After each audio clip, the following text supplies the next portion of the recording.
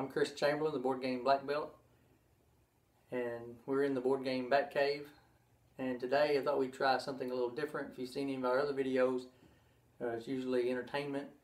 Today we're going to try something different. I'm going to try to give back to the board gaming community by sharing with you a process of me building the ultimate gaming table. Now, if you're like me, you have a lot of board games and you love to play them. And so you have a dedicated space to play those. Probably, a lot of you probably have to take a dining room table and convert it every game night. Well, that's what we're here to do, is we're here to make a dedicated gaming table. Perhaps you've seen the Sultan by Geek Chic Furniture. This is the ultimate gaming table, and if you have the $20,000 it takes to buy it, I suggest you go out and purchase one. But I don't, and I'm assuming a lot of you don't either. And so I decided a year or so ago that I was going to start trying to build my own.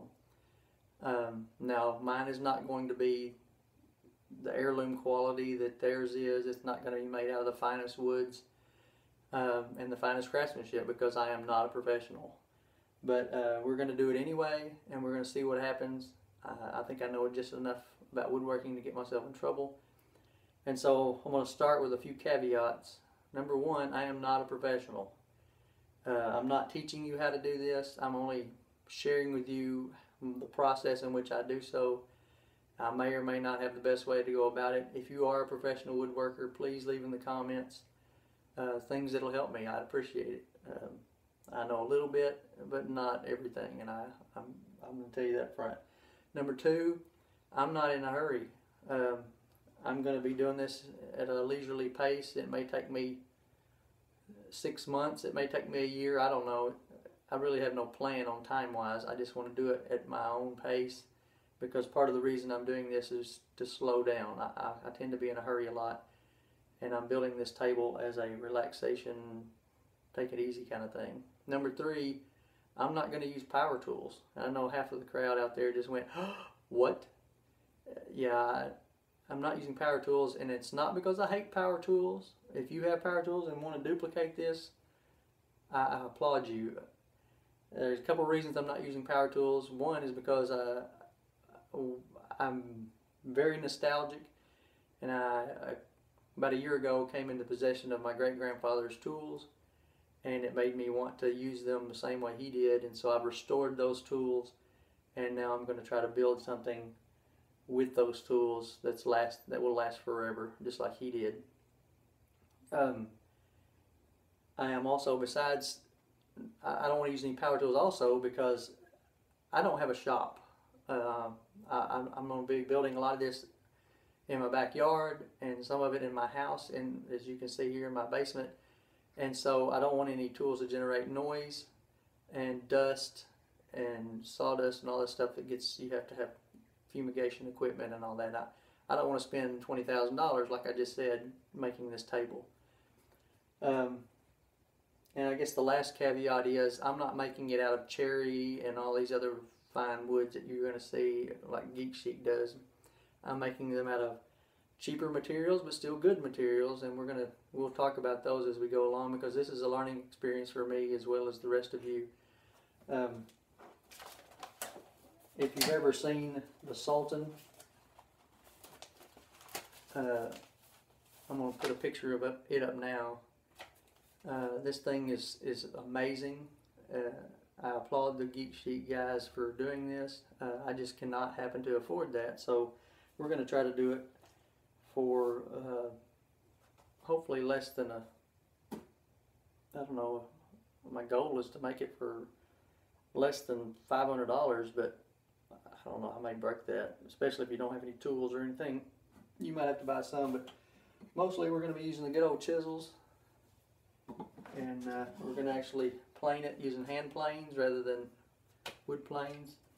And you know, we'll see how it goes. I've already started, like I said, and we started on the legs first, and I'll be showing the plans as I go, and they're hand-drawn plans, or my plans. I came up with these, and I suggest you build a table that more fits your room and where you're going to be building, and how many people you have at your game night. My game night averages almost 10 people, so I wanted a table that could seat 10 people. And actually I think I whittled that down to 9. I think I've got 8 normal seats and then 1 Dungeon Master seat, which is of course going to be my seat, even if I'm not the Dungeon Master that night. But what we've done so far, and I'll put up a little bit extra, this is just your typical 6x6 post. It's pine. Got it at the Home Depot. You know, I got 2 8-foot sections and cut them down. And yes, I cut them with a hand saw. I did not cut these with a power saw. You won't be able to find, probably, unless you're industrial, a power saw that will cut through a 6x6. You'll have to do these tricks where they rotate the thing, and I'm not here to show you that because I just used the good old-fashioned draw a line around it, measured, cut, measured twice, cut once, fellas, remember that.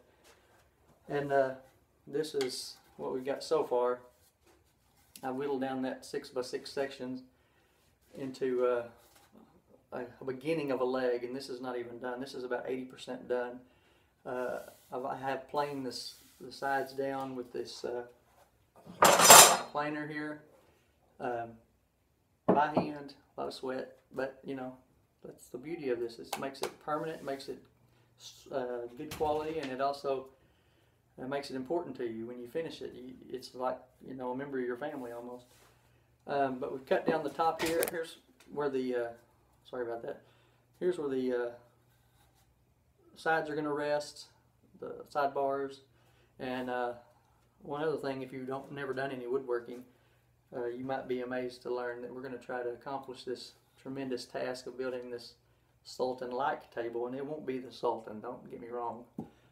When you pay for a Sultan, you're getting real craftsmen building a real big, fine table.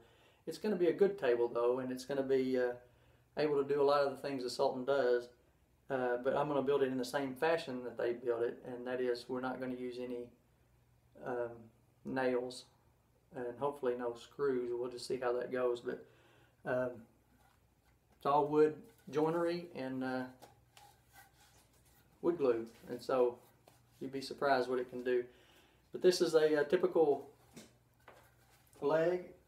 I've gotten 2 cuts so far. Here's my second one. I haven't gotten this one planed quite as nice yet, and I'm glad I started now in the beginning so I can document the whole process. But anyway, this is just kind of an introductory video to explain to you what we're going to be doing, and I'm hoping to use this as a motivation to force me into get back to work on this table, because we really need this table. And if you would, please leave me a comment or a suggestion or some encouragement, like a like the video or something, just to give me a little bit of encouragement to pump out some more of these videos for y'all. And if you have questions, ask me. If I don't know it, I'll make it up. No, we'll figure it out together. We'll do this together. And you just need a flat surface to work with. And the way I'm doing it, you don't need any ventilation. It's very quiet. And if you have any questions about the tools I'm using or the plans themselves, we'll be talking about the plans as we go through them. They're very rough. They're very only I can read them right now, unfortunately. But I hope you enjoy it. I hope the series keeps going. I hope that I have this documentary evidence when I finish this table to look back and see the mistakes I made and maybe do it better, or someone else can do it better the next time. So once again, check out our other videos and like this one, and please leave me a comment and some motivation. Thanks.